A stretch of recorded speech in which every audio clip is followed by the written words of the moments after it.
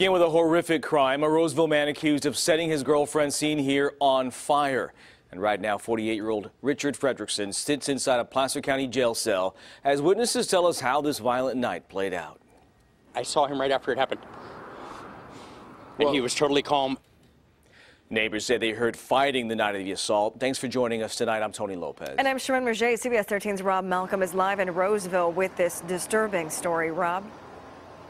Yeah, good evening, Tony and Sharon. Now, these homes are duplexes. This all took place Saturday night in the second home beyond this fence. This fence was closed earlier on tonight. Now, neighbors, as you said, heard fighting the night of that incident, and they tell me this couple had fights before, but Saturday night it escalated into a frightening level.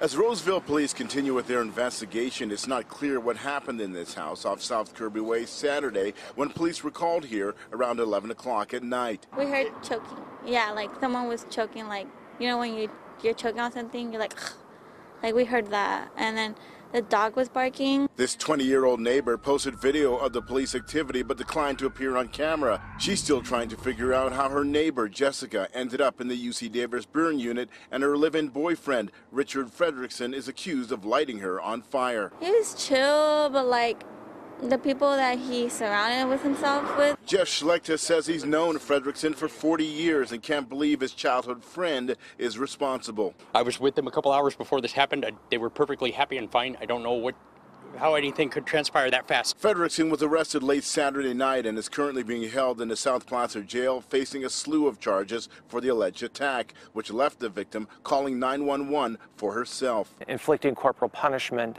mayhem, starting a fire that caused great bodily injury, and torture. As the victim recovers, friends posted updates on Facebook. This from Jennifer Leiter, saying prayers are being answered and the victim's face and legs aren't badly burned. She's alert and her abdomen and arms are wrapped for protection. Still, though, so many questions, and Schlechter believes he has the answer. I saw him right after it happened, and he was totally calm, and he said that she lit herself on fire.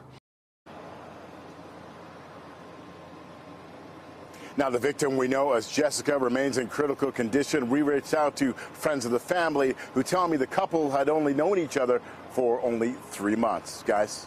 So horrific. We are giving our prayers to her tonight. Rob, thanks.